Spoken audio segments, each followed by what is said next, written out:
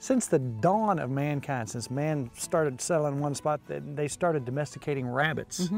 And up until the last 50, 100 years, that was a regular source of protein. Now, when people started making cartoons and regular feature-length films with animals speaking became popular, you know, rabbit was a regular part of people's meals, whether you hunted it or it was domesticated. It is delicious, Yes, it's it is. healthy, it's not that fatty at all. It's very good for you. What a good source of protein.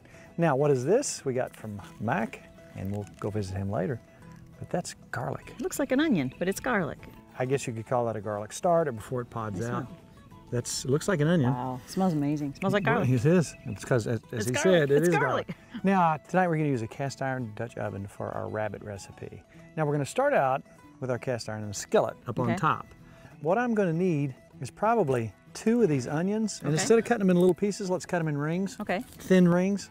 We've got some fresh mushrooms. And we decided to go with shiitake on this.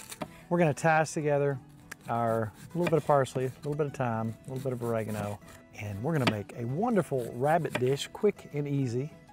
Not that quick, an hour maybe, total time. Now, again, rabbit is delicious. If you don't have any rabbit and you wanna do this with chicken, you can do this just as well. But right up the road, our buddy at Ghost Mountain Rabbitry furnished us with some rabbit. We went up there and bought it and we traded around. I'm telling you what, there's nothing like fresh rabbit. It's absolutely delicious. I've never had it. Tell you what I'd like, Nikki, if you will, if you'll cut me up some celery. All right. I'm gonna get me a skillet going here in a minute with some butter in it, 1/3 to 1/2 stick of butter. So I got a bunch of onions and some celery. And let's take a little bit of that garlic, cut up in here too. All right. A little bit of our garlic. At this point, Nikki, if you'll get my 12-inch Dutch oven over here, I'm gonna lay some coals down, start getting it hot. We're going 400 degrees today, which is 10 on the bottom, 19 on the top. All right, so now to go ahead and heat things up a bit, we're gonna go ahead and take most of a beer. Now this is New Belgium Amber Ale.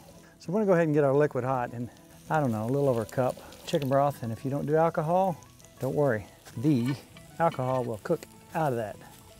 Promise you won't stumble down the stairs after you've had your rabbit. Let's go back to our onions, check them out, they're getting close.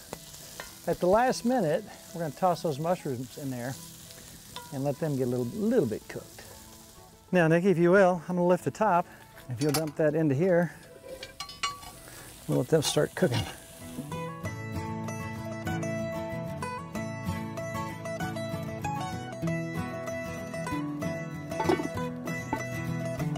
Right now, right here, we're just going to take a little bit of thyme, mostly thyme, a little bit of oregano, a little bit of parsley. Okay, drop our bouquet garni. Boom. Let's go ahead and put a little bit of salt. Or let's actually put a lot of salt and a lot of pepper. That's good. Well, a little bit more than salt. And some pepper. A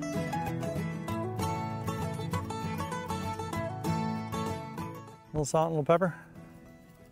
Let's just dredge those parts. Look what a good looking piece of meat. You can't tell me that's not delicious. All right, same pan. Let's not dirty anything up we don't have to. All right, lightly dredge these in flour. Drop it in.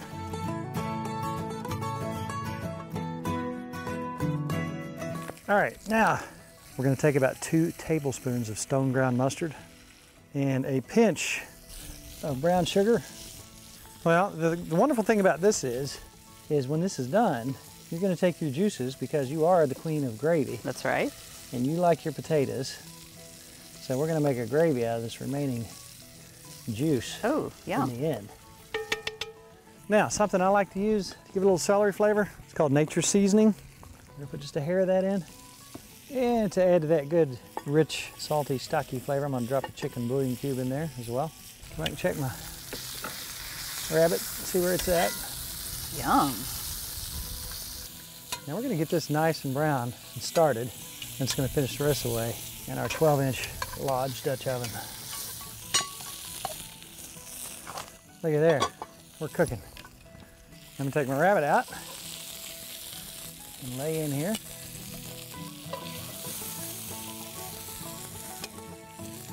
And I'm gonna check this in about 45 minutes, but I'm anticipating about an hour's worth of cooking. And because it's sat there and cooked a while, I'm gonna reinforce some of my charcoal. Look at that. Now we're gonna leave that as it is. It's done. I had a friend on Facebook the other day who was talking about fried cabbage and just ding, ding, ding, ding with rabbit. Are you kidding me? I've never had it. I can't wait. There's nothing to it. Old-timey thing. We're getting our bacon going, okay? We got about 6 pieces of bacon, 6, 7 pieces of bacon.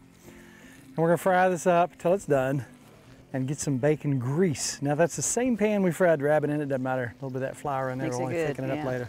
While the bacon's going, we're gonna talk about what we're gonna do here. We're gonna take this head of cabbage. We're gonna take the first couple layers off. We're gonna cut it up into smaller pieces so we can fry it evenly. We're gonna take this onion, cut it up into small rings, kind of like what we did for the rabbit. Okay. We're gonna take the bacon aside once it's done in there, leave most of the grease in there, and we're gonna turn this cabbage over and over and over.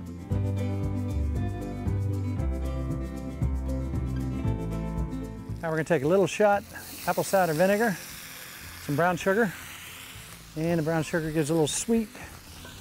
Now we're gonna come back with some nature's seasoning, not that much, and drop a cube of chicken bouillon in there.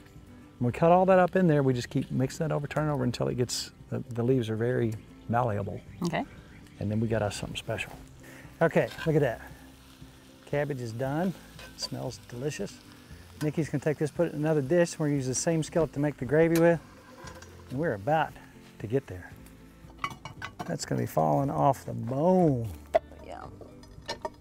All right, and you remember the simple way to make gravy. Usually I have cornstarch. This time we had flour, which works as good. Cornstarch is my favorite, but I do equal parts of flour and water, mix that up with a fork, and we're just gonna add that in and stir it up, and it's gonna go quick. You're talking boom. Boom, we got gravy.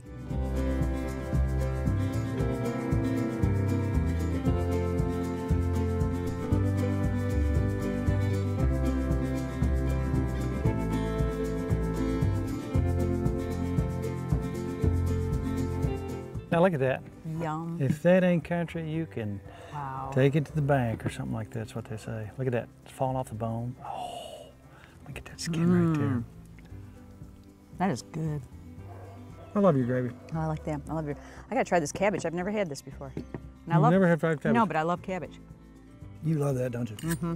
Oh wow, I could eat that. This is one of my new favorite meals. Yum. You want to start raising rabbits? Maybe. No, let's just buy them. It's easier. True. Let's go to John. I'm telling you, it's just delicious. Rabbit's Now we're delicious. starving. We had a lot to do on the farm today, but man, oh man, it was worth the wait. And you can tell it's falling off the bone here when you see that bone sticking out there and it's slid off. It's time to eat.